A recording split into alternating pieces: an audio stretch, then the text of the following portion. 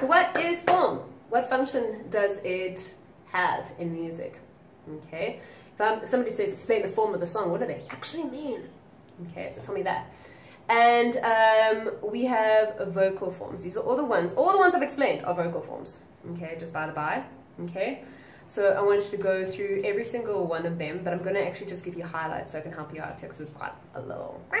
Okay, so blues forms. Okay, what's so fun about blues forms is they are repetitive, right? And there are two main ones. So one is more jazz. Okay, so don't worry about that one.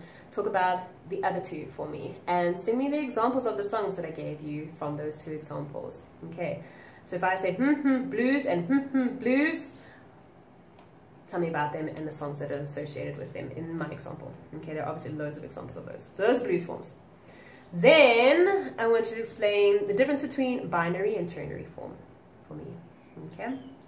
And you can use, again, examples of the songs that I've given you, but I want you to more explain the structure. As long as you understand the structure, then I'm cool. You can make up your own song for all I care, as in it's like, you can make your own song, okay, and explain it to me that way.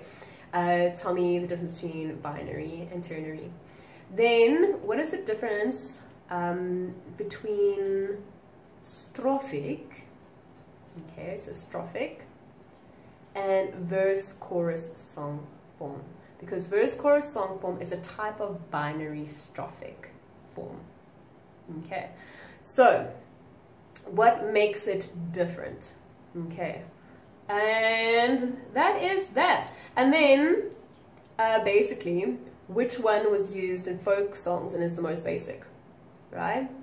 Okay, you can sing the examples that I've given you, or you can make up your own examples. There are loads of examples out there online. You can Google, all right?